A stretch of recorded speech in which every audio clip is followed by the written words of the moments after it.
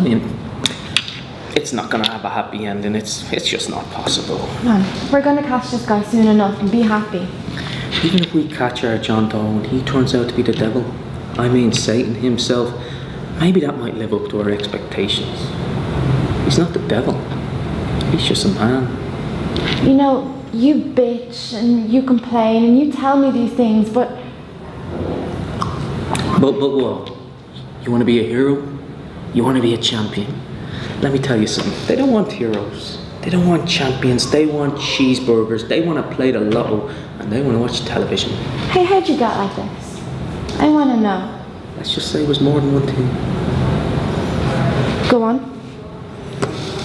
I just don't want to live in a place anymore that embraces and nurtures apathy as if it's a virtue. You're no different, you know better. No, I never said I was better. I sympathise. I sympathise completely. I mean, apathy is a solution. It's harder to live than it is to get lost in drugs. It's easier to steal than it is to earn. It's easier to be the child than to raise him. Love is hard. It's tough.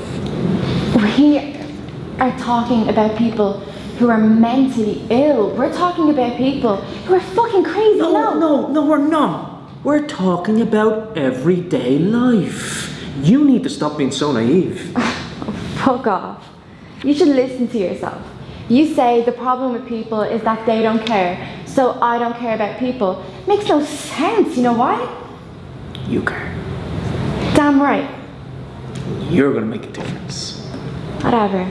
Look, I think the point is, I don't think you're quitting because you believe the things you're saying. I think you're quitting because you want to believe the things you're saying. You want me to agree with you and say, yeah, it's all fucked up, we should go live in a cabin somewhere, but I won't. No, I won't agree with you. I'm gonna go home.